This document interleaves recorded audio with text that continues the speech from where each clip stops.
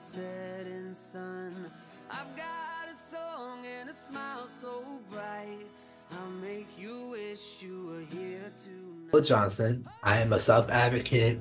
I am a speaker. I am a public figure. I have an intellectual disability. Uh, how and I work at the Human Development Center as an administrative coordinator. How did I get into these amazing things I'm doing in the disability community? So with that, my dad always pushed me because I wasn't this type of person that's always opening. I was afraid of how people was gonna judge me as a person with a disability. My dad always said, "Step out of your comfort zone." Um, the work that I'm doing and the work is awesome. There's no, it's just sometimes it's hard, sometimes it's easy, some days you're just feeling overwhelmed. But as a person with a disability, I hardly believe every person with a disability should have the opportunity to work, should have the opportunity to do everything they can do in the community because we deserve the same thing. And why I say we, I'm not by myself. We are a community as one. And I love it. Like it gives me joy. It gives me powerful. It just gives me inspiration to keep going. And I am grateful for this opportunity. Just tell the world all the things we've done. Falling in love in the setting sun. How did I become this leader and what made me step out of my comfort zone? Stepping out of my comfort zone was one of the things that my dad always said. I always go by if I don't advocate for myself, then who will? That is my method. That is something I live by because again, no one else is going to do it for you. So you have to do it for yourself. So I will attend these meetings, I will attend these webinars, and being a self-advocate, you have to really learn the skills and learn the advocacy and learn the work and learn the whatever you can do, but the goal is to be a leader. So I look at myself as a leader because again, you're advocating, you're stepping more out of your comfort zone, you're doing the work.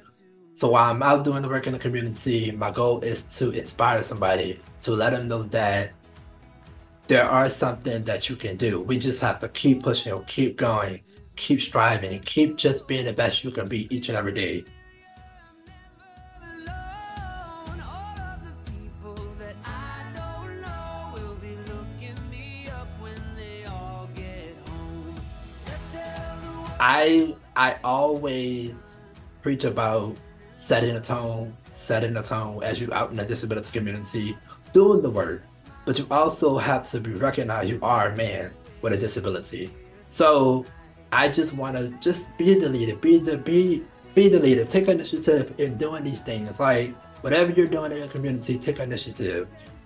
Be the inspiration.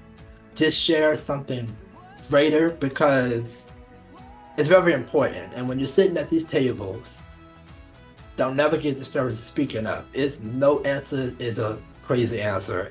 Ask questions, and the answer will be delivered to you. But the goal is to continue being that leader.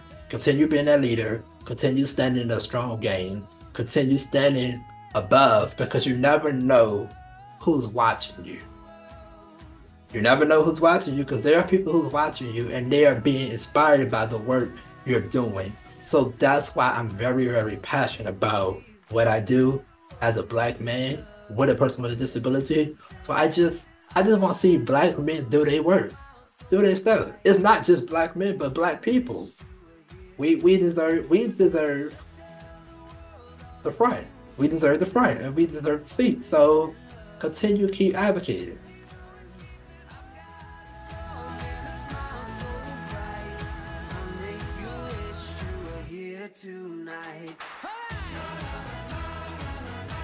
So to look for more, if you want to talk more about disability work and inspiration and different kind of things, and it just powerful things. That's what I want to say.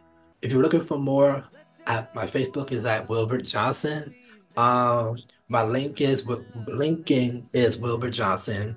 Also, you can also email me at johnsonwilbert13@gmail.com.